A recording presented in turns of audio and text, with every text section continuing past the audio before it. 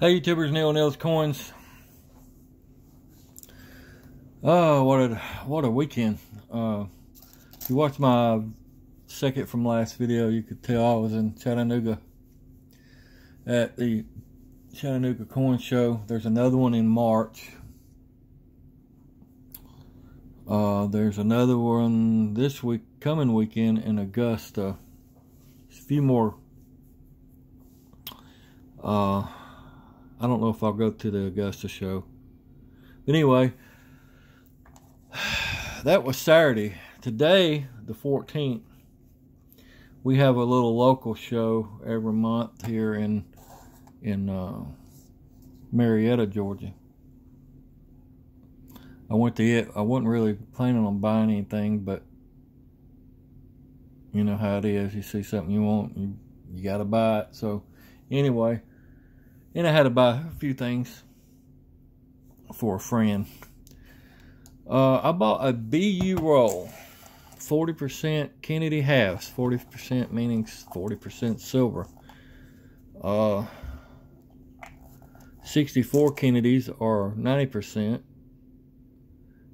And then you got 65 through 70 are 40%. And then your bicentennial coins are 40% silver. Real nice roll. You can tell they're silver by looking at the end. If they were clad, you could see the copper. But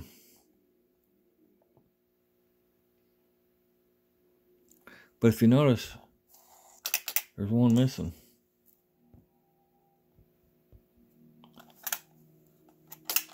There's one missing. So why is there one missing? I'll tell you why there's one missing. Because I went through and looked for varieties and looking for double dies, DDOs or DDRs, double die reverse or double die obverse, and I found one. This is the double die obverse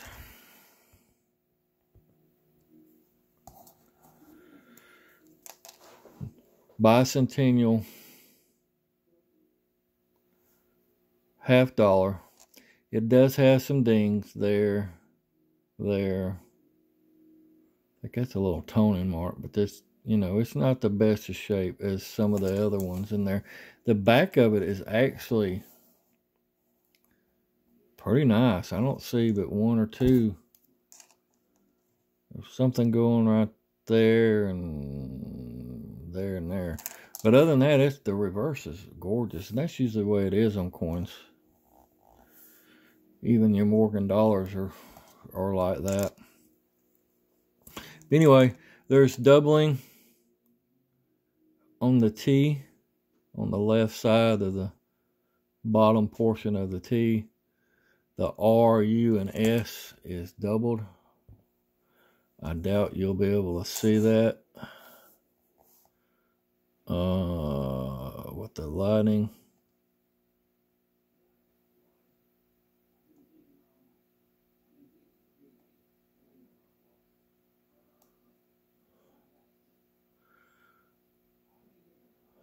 No, can't see it. You're just gonna have to take my word for it. Bottom part of the S, inside the top, bottom of the U, the top of the T, and the R is doubled. There's not many graded in BU. BU being beautiful, uncirculated. Real nice, honest coin. You can tell. I graded probably a 64. Now, I paid $100 for this whole roll with this coin in there. I believe I'm going to start cherry picking these things because in MS65, this one coin is $400. Will it grade 65? Knowing my luck, no. It'll grade 64. 64 is in the $300 range. So, is it worth buying BU rolls of Kennedy halves? Yes.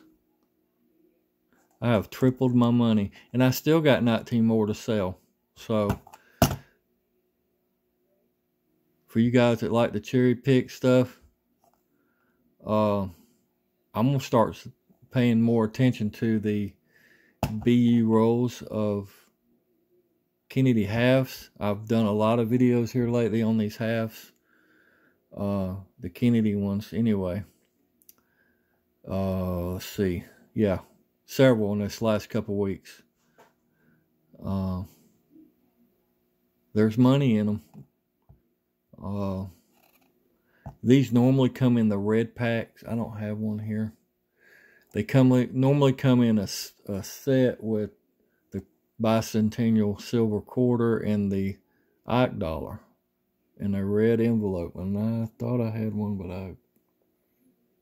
I must have not have got it out for the video. But anyway, I'm going to start looking for this because there's not that many graded. There's not a lot on it.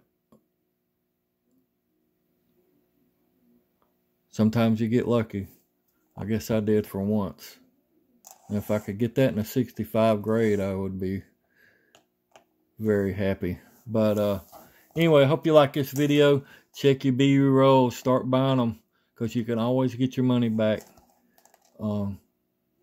Like if I bought this roll and there wasn't nothing in there, I can always get my $100 back. So it's really worth looking for these varieties. Even if it's a 64 roll, look at them, or any roll. 65, there's all kind of varieties in different years. Oh, I got a message. Anyway, please like, share, subscribe, and I'll see you next time.